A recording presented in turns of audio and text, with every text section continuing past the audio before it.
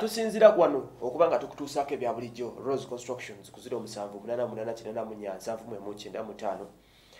Rose Constructions ekola ku bya kuzimba kuba plan z'amayumba n'ebyefaananyizaako ng'ebyo baba bajja kuba nga babikwasaganyiza kansubire oli bulungi obalakadde kootuwa noba ng'otugoberera campaigns zirabeka okulonda kugenda kukendeera tusigaza ku 25 kwokka that is Monday gye tusigaza namalako mani balangiriddwa tujja kuba ate twolekera birala mu basembyewo okulondebwa mwe mwabadde ba Anatalia Ozzie ne VJ Junior kizibu nnyo abantu okuva ne bakkiriza nti bawanguddwa naye Anatalia Ozzie waga omuyita Namboze Aneti ne VJ Junior amanya gamatuufu ye Matovu Mary Smarts bano bombi bali mu media kyema ngamba omwogezi wa firimu Nakinku omulala mukozi wa ku TV Adela still omulala ne Junior naye mukozi wa ku TV kubokedde abeerako programu yabajjawakana DJ Shiru ku weekend. So omukulu ono Shiru yabadde kiyamani we bwayisaawo Erosetu Anatalia Ozzie yabadde asaze wagende ku bwawumani Lord Councillor Rubaga North B Constituency mwabadde agenda okuba nga kikwasaganyiza era nga yagala atuli wali ku City Hall.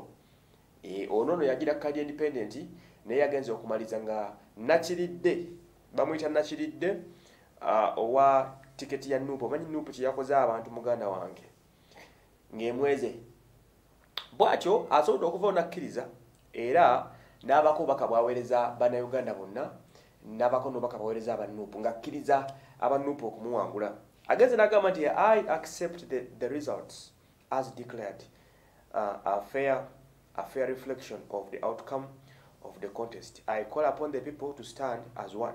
I also thank all the contestants in the race for putting up a spirited contest. I congratulate Nachide Sorome Sebina for a well-deserved win. I shall continue always to serve this nation to the best of my capacity.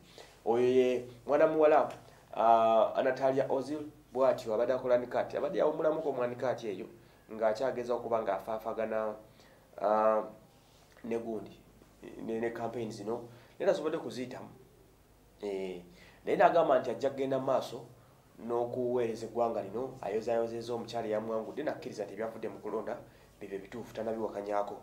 Then ne VJ Junior bwe buno obubaka bwaweereza ate VJ Junior obubaka bwe bwadde buneneko n'abuweereza paka ewa Bobi Wine.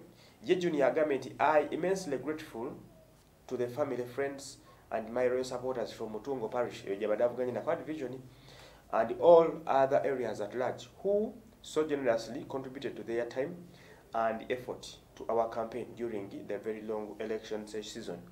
Though we did not make it, being an effective leader involves listening to constituents, translating their concerns into workable proposals, and building consensus to implement them, which I'm sure I can still do for you, my people, even without my politics. Yagamba nti okuweereza abantu n'okubazimba osobola okukikola ne bw'oba tukoze ki toli mu byabufuzi. Kale akkiriziganya n'ebyo agamba nti you have taken the time to share with me your ideas, your concerns and your aspirations, and I sincerely appreciate your willingness to discuss what really matters you. Nagamba nti lastly, I would like to take this opportunity to send my sympathetic and benevolent message to my brother Robert Chagulanyi and your wife Babi, who are still up to now illegally incarcerated at your home in Magere. Bobby, you are an ambassador of hope, change and revolution, that's for sure, and you have proved it to us during this election period, hence inspiring so many other Ugandans to engross and take part in the whole revolution process. Therefore, I join all other Ugandans to stand with you in prayers and demand for your immediate release. Ye mukulu oyo amanyikiddwa nga Mary Smarts Matovu obaga muyita VJ Junior bwati wasobodde okubanga naye ateekamu essaala n'okusabira His Excellency Kyagulanyi Ssentamu Bobi Wine ng'agamba nti Bobi Wine kabonero kasuubi era agamba nti ainspirize bangi ayimirira mu ne Bobi Wine okulabika nti ensonga zino bazigusa era amusabira mpaka lwe banaamuta. Zezo n'ensonga z'omukulu Vijje Junior ne mwana muwala Anatalia Ozzie bwe bato basobola okuva ne bakkiriza ne bagamba nti owaye ebyo byebyo katukkiriziganye nate n'ebyo ebyavudde mu kulonda. So bwe gutebe guli abala bawangudde okuli ba Mr. Moshi yawangudde akalulu Innocent Gusulwa yasobodde okubanga naye akawangula mwana mulenzi ono bamuyita batya ono akola kubukedde erinnya ligenze yasobodde okubanga naye awangula Yeremiya Masembe omubi byebyo nze bwa Emmanuel mwe bali nnyo okubanga mutugoberera.